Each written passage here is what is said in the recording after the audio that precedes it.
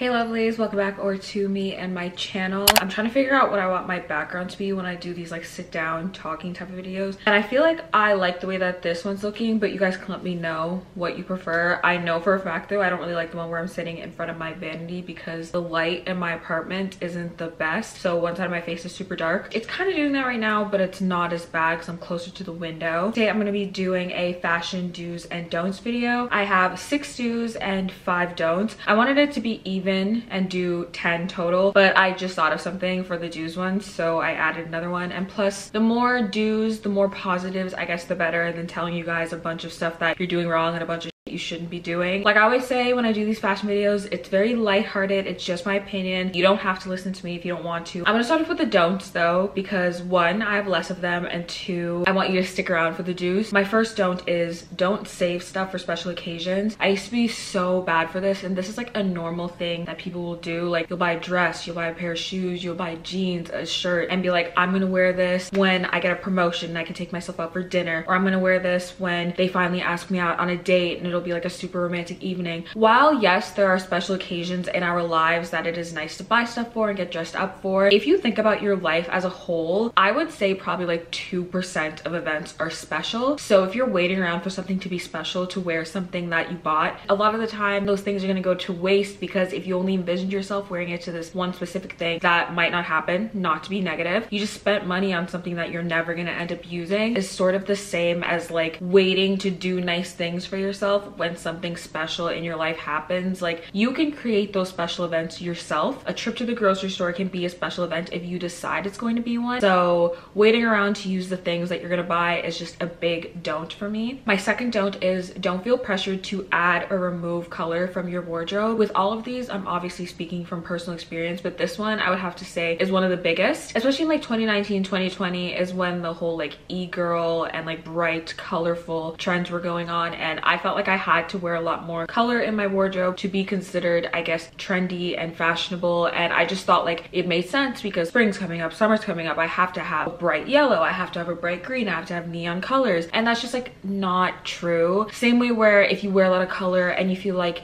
pressured by seeing a lot of minimalist people and people creating capsule wardrobes, and you're like, I feel like I should wear more beige, I feel like I should wear more black, more white, I need to tone down a bit. If you're comfortable with your color palette, keep it that way. I'm not saying obviously don't experiment with different things, but don't feel pressured to add or remove it, because you're the one getting dressed, your wardrobe is for you. Another big thing to realize is just because color can work for you, you can pull it off. If you don't like it, there's no point in having it in your wardrobe, and vice versa. Oh, I'm wrong, I guess I only have 4 don'ts.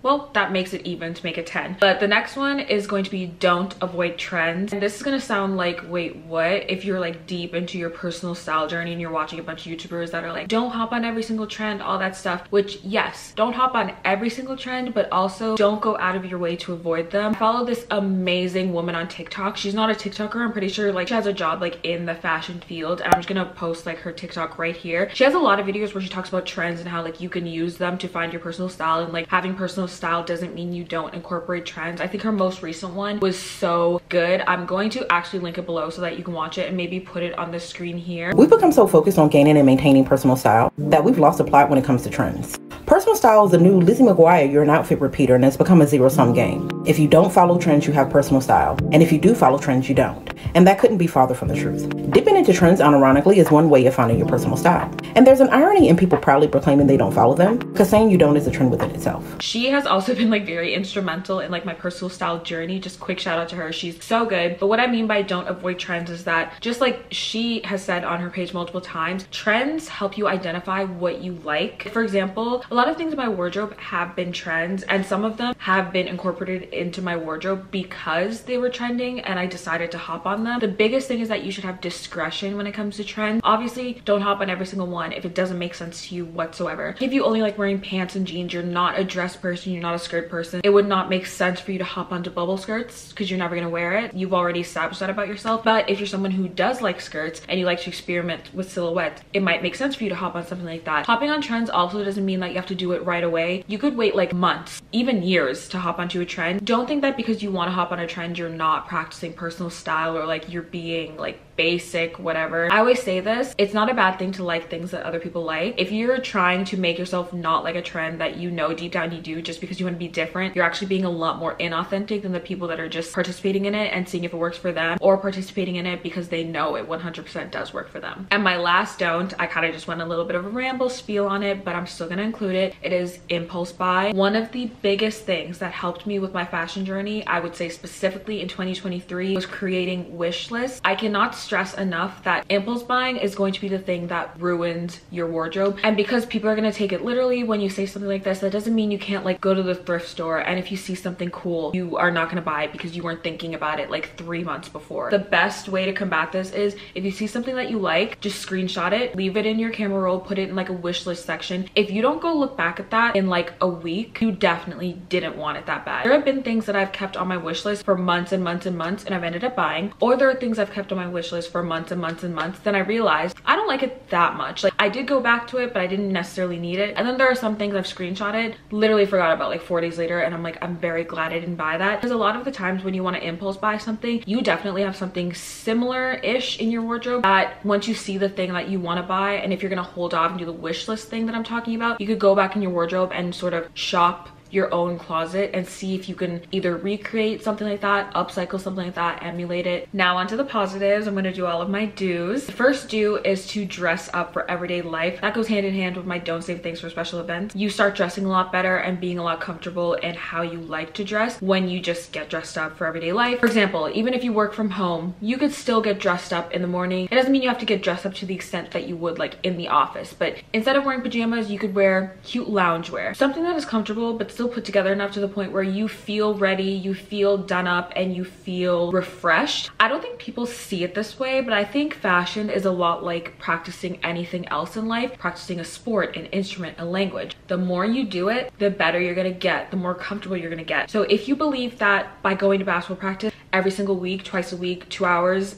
every single practice, you're going to improve as a basketball player, why wouldn't you also believe that getting dressed every single morning, if that takes like an hour, 30 minutes, is going to make you become a better dresser and just understand yourself more? And plus, dressing up for everyday life also makes life a lot more fun, and like I said before, helps you create those special moments in your life that otherwise wouldn't be there. My next fashion do is find inspirations in old versions of yourself. I know that as human beings that change often, we love to like let go of old versions of ourselves and like a lot of the times talk down on them and be like, oh my gosh, I would never do this again, I would never wear this again, I would never even look at this piece of clothing again. That's a very natural human thing to do. I do that a lot. I have been trying to get better at doing it, but as of recently, I've decided that the old versions of ourselves are still in us to an extent. So who's to say that if you're 30 something, the 17-year-old version of you can't help you get dressed in the morning? Like there's something about your 17-year-old self's fashion sense that you still like. There's so much we can learn about our current selves by no longer shutting out the old versions of ourselves. And this also works really well if you're someone like me who has documented a lot of their old like outfits and stuff like that. Give your old self a chance to cook. This next do is probably one of my favorites, and it is upcycling clothes. If you're a big thrifter, you might already do this. Maybe you have like a top or a pair of jeans that you really love, but it's not your style anymore, it doesn't really fit you. You can figure out ways to upcycle it so then you're giving your clothes a whole new life. It's a lot easier than it seems. There's a lot of upcycling inspo on YouTube. People show you how to like sew even without a machine, give you cool ideas. And I think this one is like the most sustainable do that I have on here. Just giving your clothes more than one life is like a really good way of letting pieces you once loved like change and evolve just like you, and keep them in your life if you're able to do so. Next do is to invest in quality pieces, and this is a little bit difficult, I know. Yeah, but I could buy like 5 shirts from this website for $50. Why would I buy one thing for $150? Well, that's because of the quality, my love. And that doesn't mean that all expensive things are good quality. That's not what I'm saying. But I am saying that good quality pieces are going to cost you. If you want things to last, if you want good quality, you're gonna have to spend the coin for them. And this will also help you shop less, because you'll realize once you buy a good quality pair of anything, you don't need a million of those things. This next one is gonna seem obvious because duh, but the biggest do is wear your clothes. Like I said, you're probably thinking, yeah, no duh. And trust me, so many people, myself included, will buy things and never wear them. I will say my excuse is that I create fashion content, so I'll buy things with the intention of wearing them out, but I'll style them a lot in videos and then like I don't actually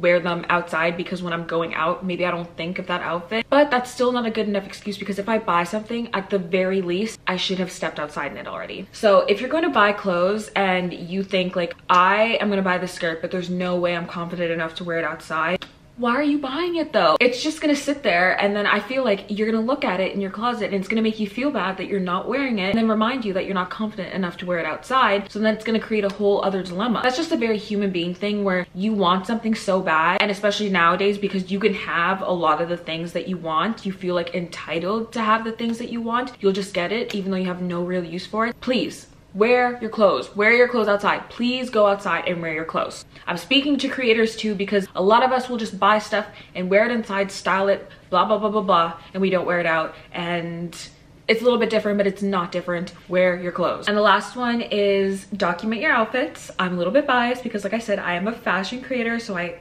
always do this, but you don't have to do it publicly online. You don't have to post it on Instagram. You don't have to post it on TikTok. You don't even have to post it on Facebook. You can just take a picture of your outfit. If you don't have a phone, use a camera. If you don't have a camera, I don't know, find a way. Maybe journal it. Documenting your outfits is the best way of being able to keep track of your own style. Like, you'll know like what things have previously worked for you, what currently works for you, what things you liked about your old style, what things you didn't like. I think the reason why it's so much easier now for me to dress, I guess, is because I stopped pretending like my old versions of myself didn't take pictures of my outfits. Like, I put my archive of my 2019 outfits back up that I used to be embarrassed of, and now I'm looking back at them and I'm like, those were cute. It was very Coachella 2016, and there are things from those outfits that I would pull. Like, above all things, it's just fun. It's a good way of looking back at a moment, the time you were in, a stage in your life you were at, maybe like emotional state, I don't know. But try your best to document your outfits, please. You don't have to share them with anybody. It could literally just be for you, but I feel like your future self would really be happy if you did it, and also like your future fashion self would be happy that you did it. So that is everything for my fashion do's and don'ts. Thank you so much for watching this video. If you made it this far, I really hope that you enjoyed it. If you did, don't forget to like, comment down below, share with a friend, and subscribe, because that really helps my channel. You can also follow me on all my social medias that are always linked down below in the description, and I will see you guys in my next video. Bye.